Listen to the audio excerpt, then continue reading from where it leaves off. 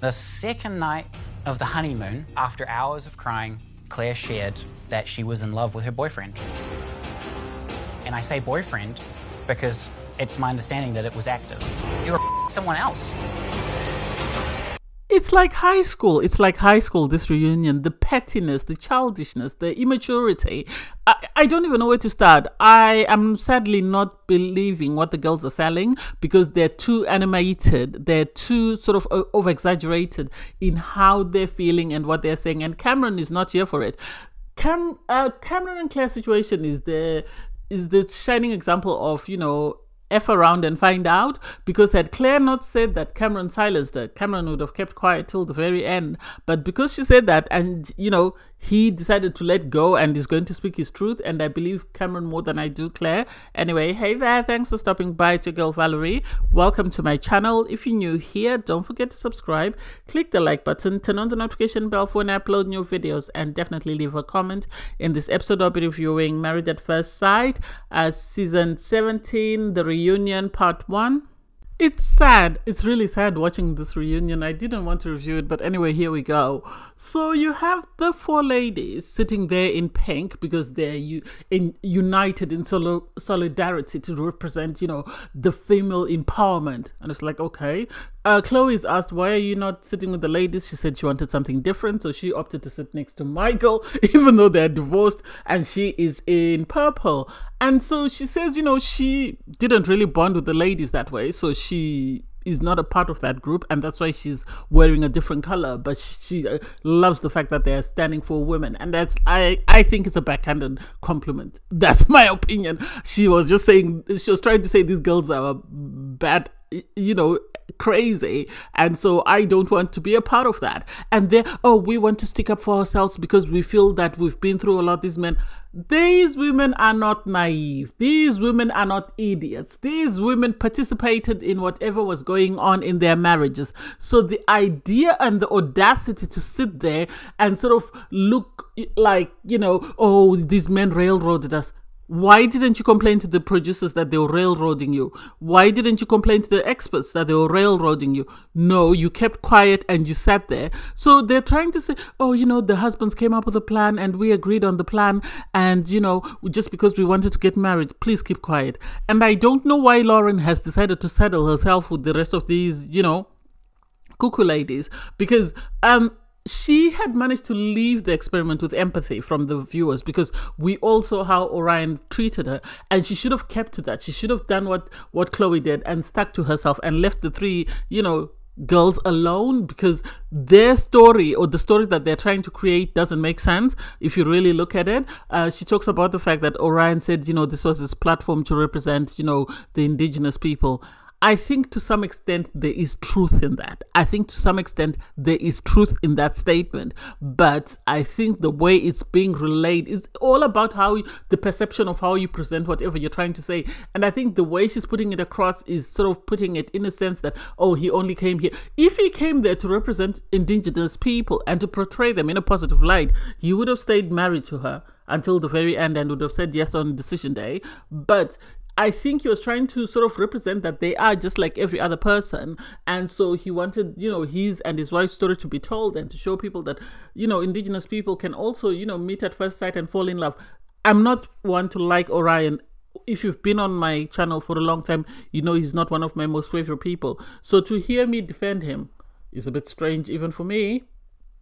All Claire had to do was keep her mouth shut and not say she was silenced by Cameron. I said this in my last review. I'm going to say this again, because the moment she decided to say that Cameron was silencing her, Cameron opened the floodgates to honesty, because Cameron was willing to go along with the lie that they were leading for Claire's benefit, because at the end of the day, she's the one with a career that's more sort of vulnerable to any negativity coming from the show. Cameron is self-employed. He's got his own company. He doesn't care whether or not he's portrayed in a good light on the show. And after all, he had said he wanted a divorce. So the idea that the girls sat down and strategized and came up with a plan that let's blame all this on Cameron. I think Claire is the one who did that. I think Claire realized that Cameron had revealed that, she was manipulating him. And so to get back at him, she decided to tell the girls that when we get to the reunion, let's blame everything on Cameron. And it's like, how do you blame Cameron when he left a few weeks into the experiment? Because he took himself away from the show and you remained on the show with the other girls. So do you mean that while he was away, he was busy sending text messages to the guys and the girls that this is how you should behave? No, I don't get it. And for Lauren to say that on day 2 of their honeymoon, Cameron told her that I know a way we can get out of these marriages. And it's like, but you were still fighting for your marriage with Orion. If you're fighting for your marriage with Orion, why are you speaking to Cameron? And how does Cameron know that you want out of your marriage? How? There is more to this conversation than everybody's willing to make out, and they're willing to blame Cameron because he's the easy target for them. I think because they realized that he had a lot of empathy from the viewers, so they've decided to sort of bring him down and sort of bring him into the mud with the rest of them. And it's interesting, as the girls are talking, you can actually see when they're lying because of the guy's reaction. When Claire was sort of making an allegations against Cameron, you saw Brennan and Cameron had the same reaction, and it's like, why are you lying? Why are you lying? I believe the fact that she was dating somebody else.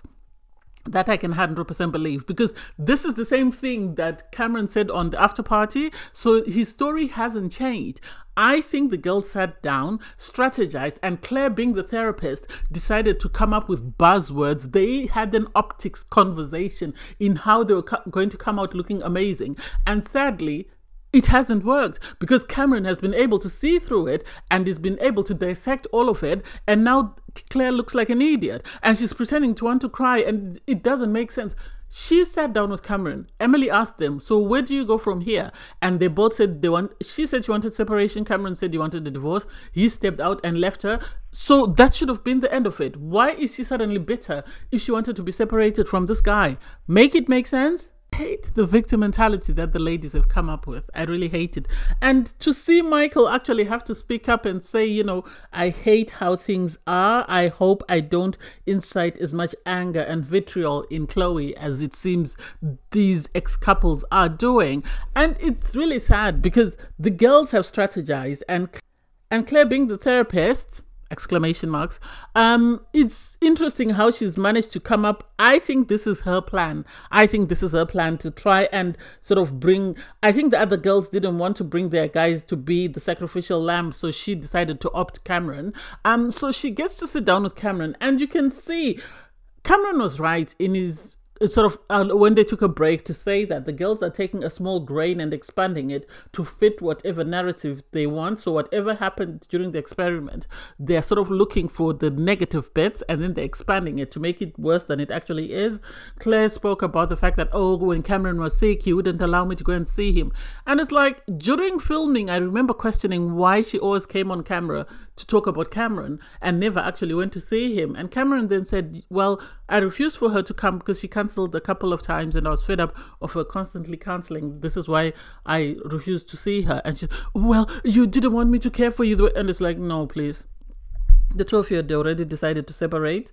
The two of you had already decided you wanted a divorce. So why would he need you in his life if you didn't care for him that way?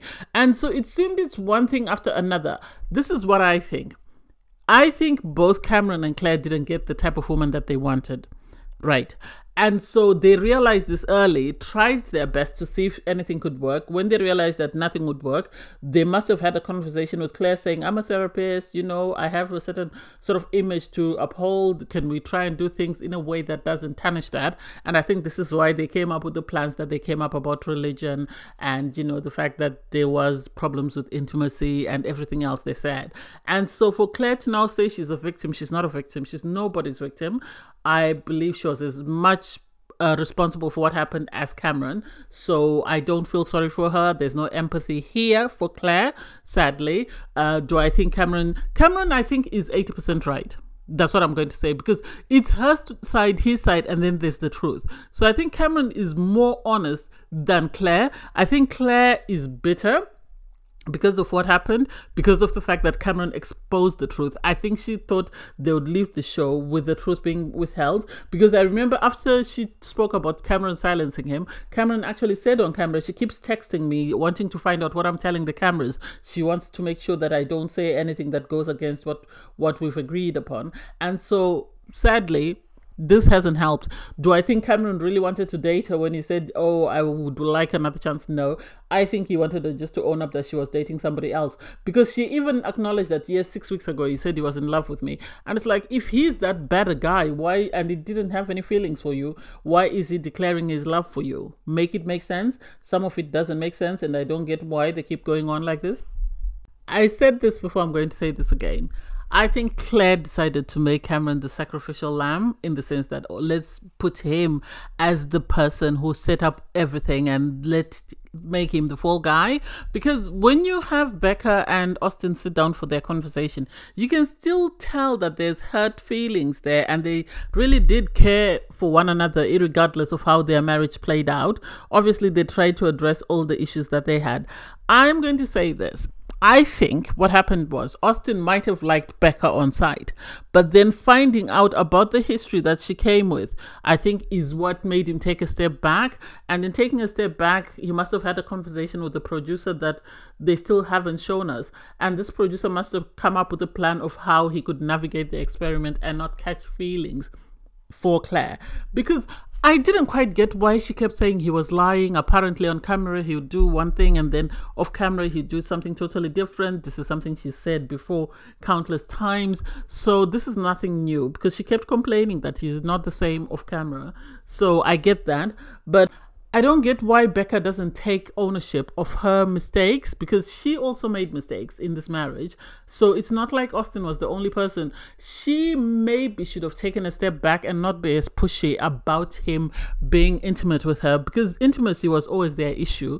And I think the intimacy issue came in because she was post-op when they got married, and I think because of that, Austin must have been very nervous about agreeing to be married to someone who had a very complex medical history. I said this during the time, and so I think he didn't want to hurt her feelings by telling her that.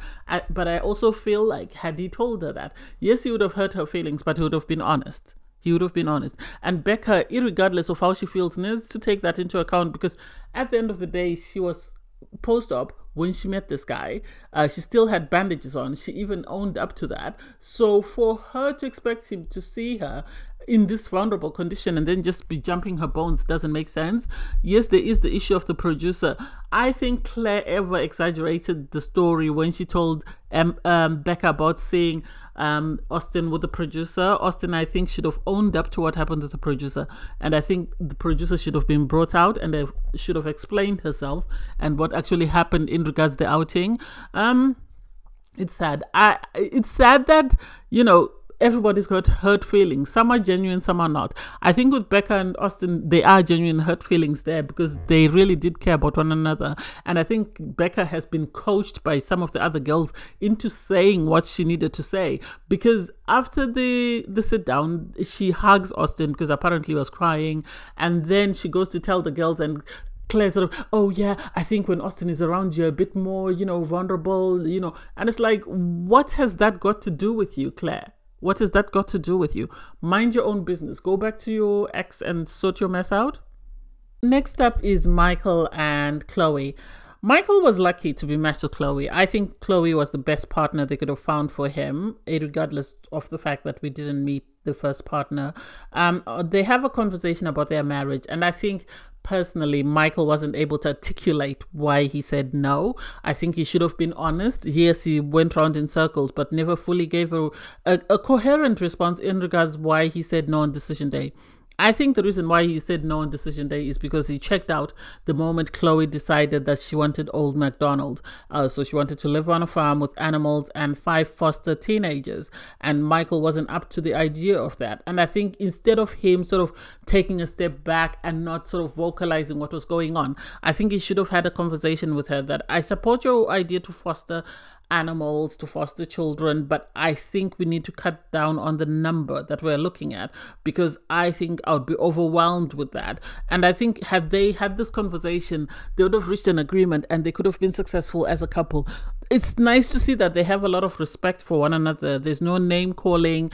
There's no, bad blood between the two of them. They both seem to be doing very well. They've both moved on. Michael said he's got a new job and he's learned to be empathetic in regards his time with, Chloe. She taught him how to be empathetic, and this is something that is taken on in life.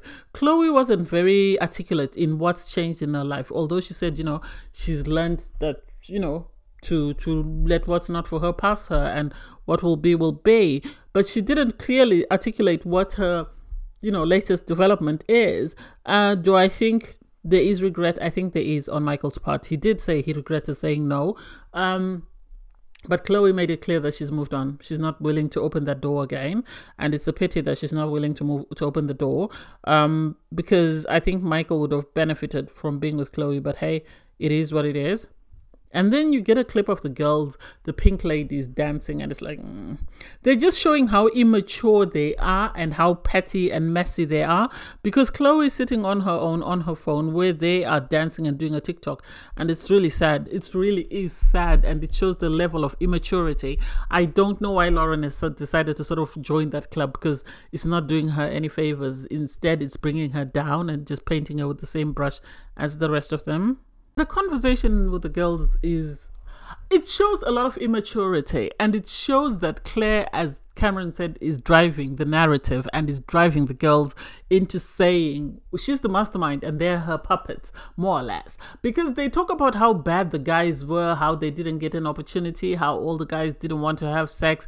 And it's like, seriously. When was Orion going to have sex with Lauren when they broke up right at the start of the experiment? What about Claire and Cameron? They split up as well. So the only two couples that were there were Emily and Brennan. And Emily apparently made out with someone. So obviously that must have turned Brennan off, which only leaves Austin and Becca. They're the only couple that should be talking about sex. And for them, there were a lot of issues there. I think it's the fact that she was very poorly, and that sort of put him off, and he never was able to sort of be turned back on. And so I don't get where the conspiracy theory is coming from. And the fact that the girls are always talking about, oh, there's this text message, oh, there's that text message. Why not give their text messages to the producers and let the producers air them for all of us to see? You can't keep talking about text messages. Claire was talking about, oh, Cameron sent me a text, oh, Cameron this, that, and the other. Show us the receipts. Show us the receipts. We're tired of being told tales without any receipts. And you could see that Chloe wishes she wasn't there. Chloe does wish she wasn't there. She did have a conversation with Emily once they came off camera to say don't be combative with Brennan. But I think Emily and the girls have come up with a plan, and they're going to try and drag these guys for as long as they can. The guys are sitting waiting for their turn, and they're just understand that the girls are going to drag them, and they're going to do and say anything and everything to drag them, because the girls say, oh no, the guys weren't ready for marriage. And it's like, what did you girls do that shows that you're ready for marriage? The experts came to you countless times, more times than any other experiment, and you never said anything. So you played along, so please keep quiet. So you have Emily and Brennan be the last couple to be interviewed in this part. And for Emily and Brennan, for me, I always said something happened. Well, something happened after their honeymoon. I think the fact that Emily made the sarcastic remark, and it sort of Brennan didn't like it, and he got in his feelings about it, and he took a step back. And I think this is why he wanted to take time out. And then they tried to make things work. And I think Brennan's ego is easily bruised, and so Dr. Pia calling him out and telling him he needs to go to therapy didn't help. It actually made things worse. And so he developed negative feelings about her. And I remember even saying that I worry about Dr. Pia sitting down with Brennan and Emily, because Brennan doesn't respect her and is always looks like he's ready to attack as soon as she opens her mouth to speak.